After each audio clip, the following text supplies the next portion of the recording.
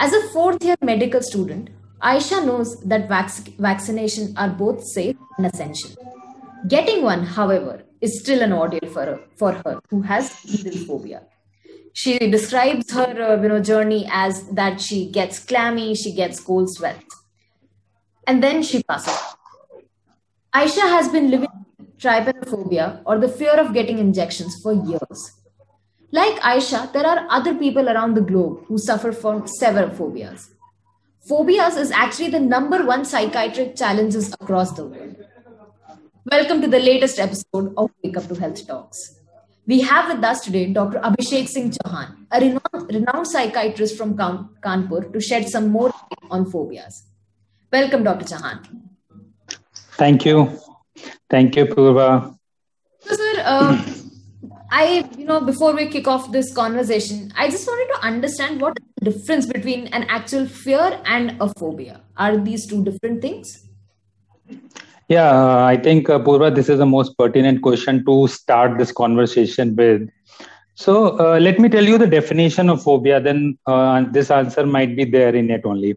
So phobia is a irrational, persistent fear of an object, situation, or an activity leading to its avoidance, right? Mm-hmm. So there are 2-3 key words in it. Irrational. The fear has to be irrational, that it cannot be justified by most other people in the society.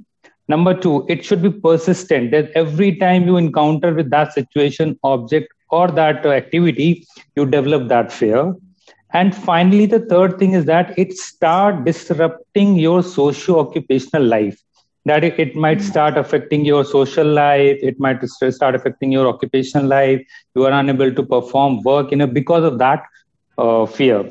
So basically, when a fear is associated with these 3 things, we call it phobia. That is irrationality, persistency, and the socio-occupational dysfunction. As you already mentioned it, that phobia is one of the most leading challenges in psychiatric world.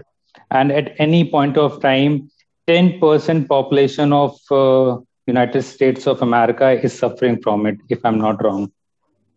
That's a big chunk. 10% of the USA's population suffers from such a problematic disease. It's a huge this thing, and people actually don't have awareness about it.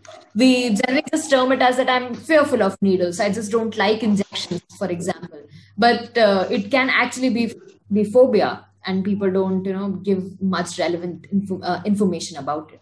So, sir, can anyone suffer from it? Can I suffer from it, or are there any specific target audience, target groups that suffers from it? How do you decide?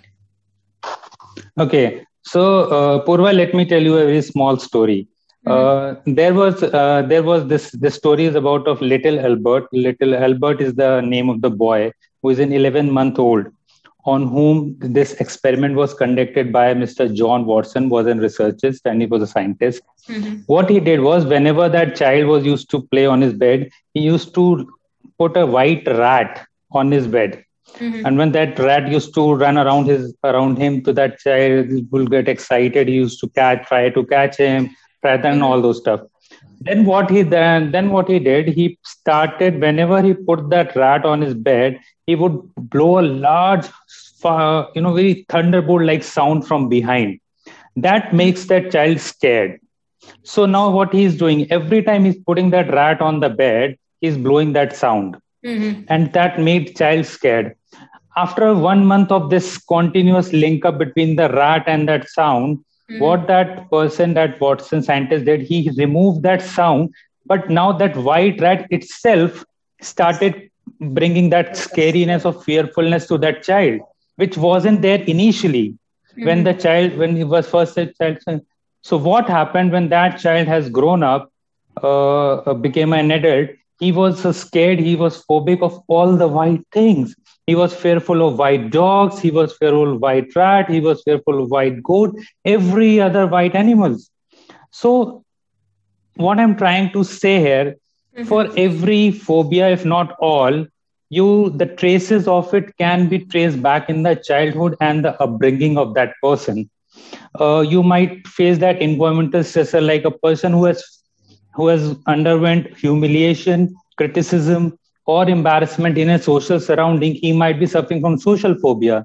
A Mm-hmm. person who has been brought up by a family where the abusive parents are there, where there's an continuously conflicts between the husband and the wife, and there's a separation from the of the child from the parent. These all stresses might lead to some or the other phobia.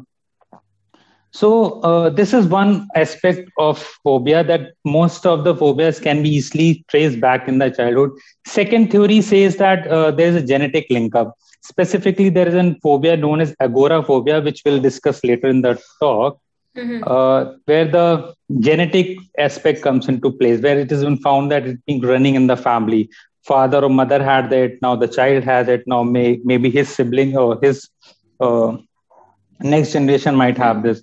So this has been found. Thirdly, some obviously biological aspect has been found, that the particular area of the brain, we call it limbic system, Mm-hmm. which is associated with anxiety and the fear.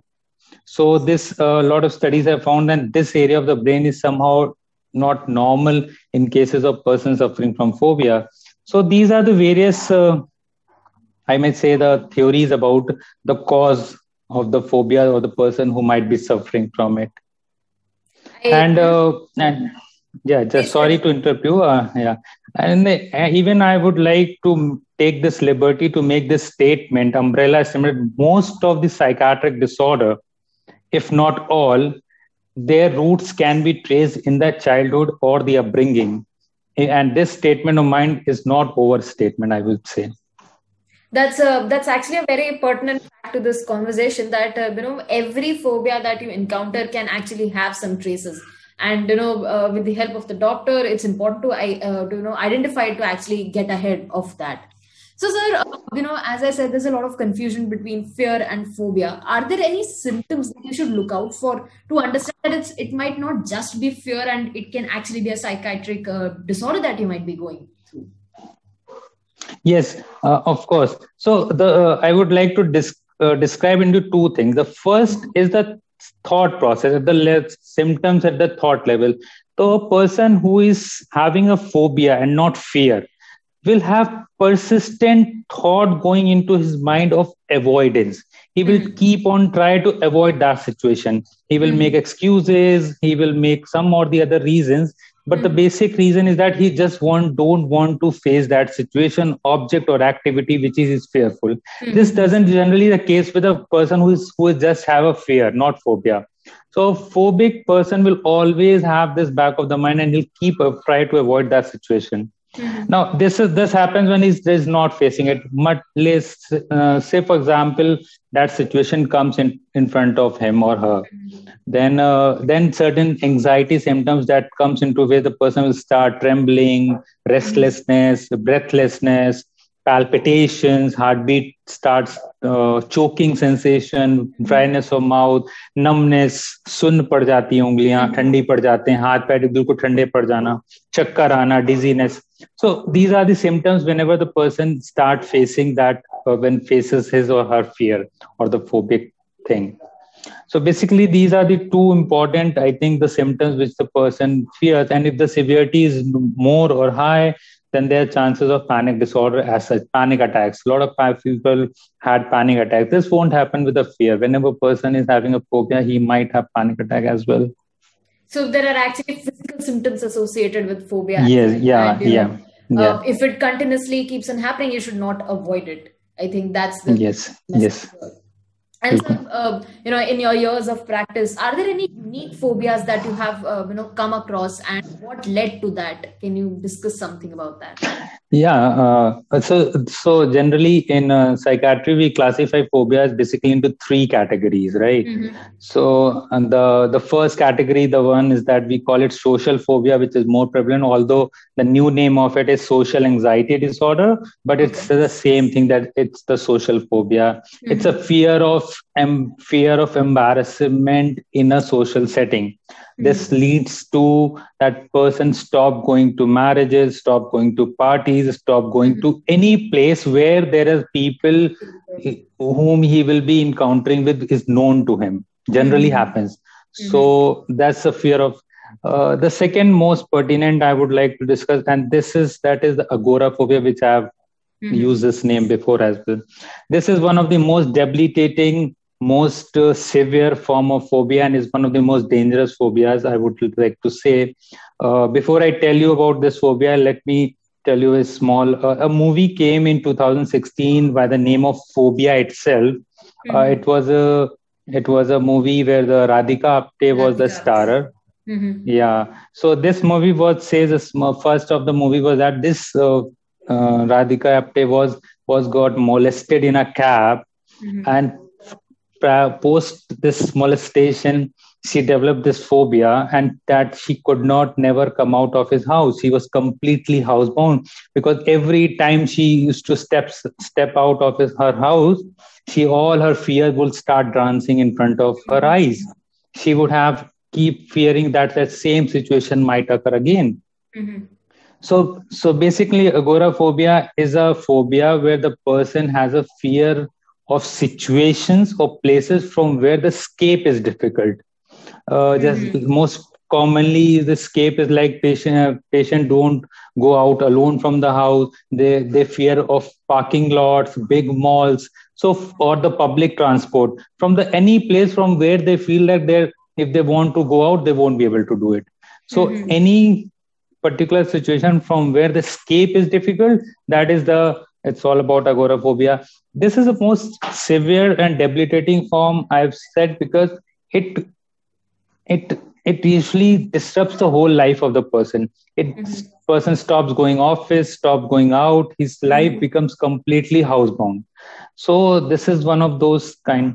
And the third and the last category we have discussed too, the third is the specific phobias, Mm-hmm. that which is commonly used among our society, like for example, claustrophobia, fear of closed Claustrophobia. spaces, then acrophobia, fear of heights, then there's Mm-hmm. something called ailurophobia, phobia of cat, cyno of dog, pyro Mm-hmm. of fire, and a number of phobias are there.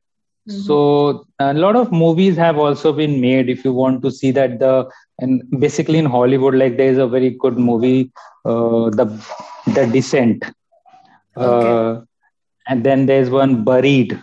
So these Mm-hmm. two movies are based on this claustrophobia. Mm-hmm. And recently, you've seen that movie where it came into limelight because of this corona, the Contagion. The contagion. Contagion is a fear. Yeah, the contagion is on the base of that germophobia, fear of small Mm-hmm. germs, bacteria, and all those. Mm-hmm. So these are the various phobias. There are n numbers. We can't There are reciting them all exactly over here. there are multiple numbers of phobias, and I think you just need to analyze if you have any physical symptoms, and you should consult a doctor. And before we close this, this is a question that for any healthcare topic is very relevant. That what are the treatment options available for treatment of phobia? Right. So, Purva, this is very good. Must say that's the most important question. What we Mm-hmm. can do about it, right? So, my the basic principle of all kinds of phobia, the basic principle of treatment for all phobias remain one. That Mm-hmm. is, जिससे भय है, जिससे भय है, उसे जरूर करें. Mm-hmm. Right? Self exposure to the scared situation is the best remedy and the most important uh, step. So do one thing daily which scares you. That's we say to our patient that do one thing daily, even for Mm-hmm. 2 minutes, what scares you. That's all. Because uh, yes, I told you a story of little Albert, Yeah, where that child got uh, a fear of white develop thing. that fear from where white thing. Similarly, we can decondition. This is called classical conditioning. So, a Mm-hmm. person who's got conditioned with something, a fear, we can decondition him, and that's the procedure we call it systematic desensitization.